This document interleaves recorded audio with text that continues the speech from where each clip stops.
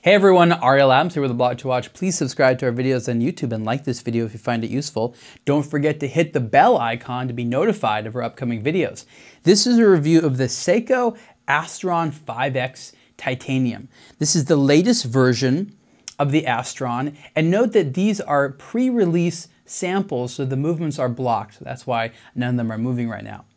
Astron is the name that Seiko gave to the world's first, or their first, quartz watch back in the 1960s, and the Astron name was brought back as a title befitting their new GPS watch collection. That was a couple of years ago when aBlogtoWatch debuted the very first Astron, and we've seen it through a few generations, and now this here is the latest. It's the 5X Titanium Astron, and it's actually really fantastic. It's not an inexpensive timepiece.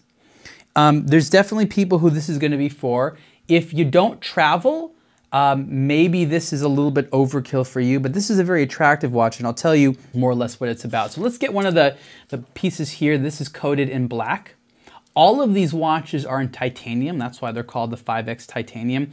And the case diameter is 42.8 millimeters wide.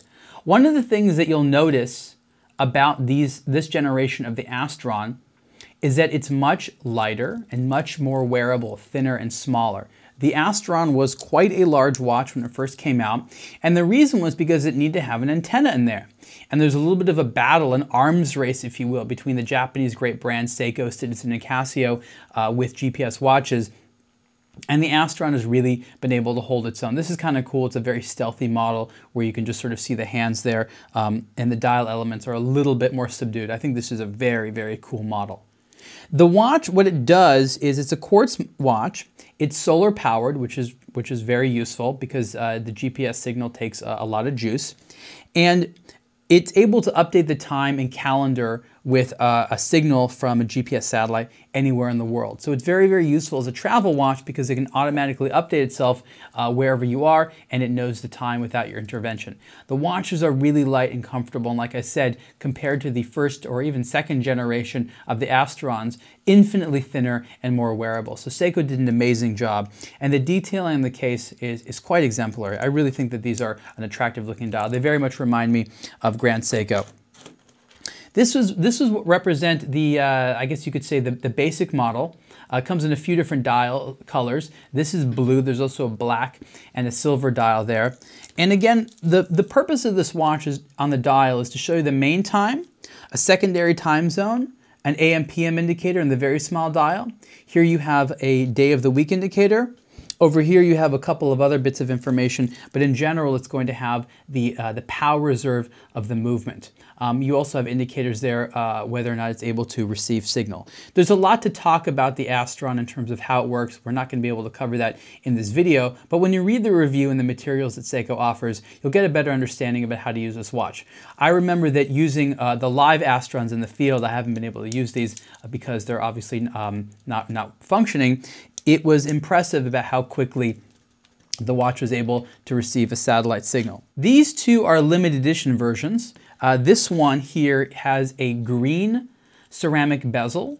It's kind of an interesting model for sure. You don't see a lot of green ceramic out there, and this is sort of a dark hunter green ceramic, which means that the bezel is going to be just that much more scratch resistant.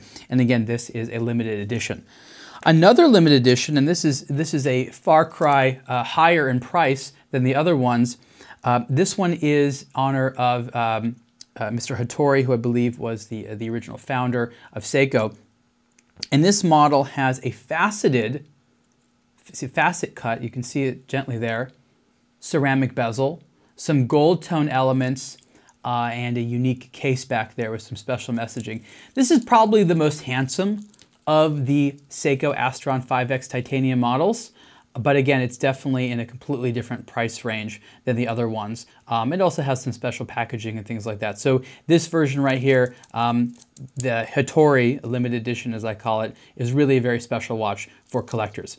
This version tops out the range at $3,900, so it's quite an expensive model, because especially since it's so different than the other ones. But again, I think the people that are really into Seiko collecting are really going to appreciate this one, and some of the special details are quite cool. The Seiko Astron 5X Titanium Collection is normally $2,500 in naked titanium, if you will, and the IP plated black versions, such as this, are $2,700. And you can see the full review on aBlogtoWatch. Thanks.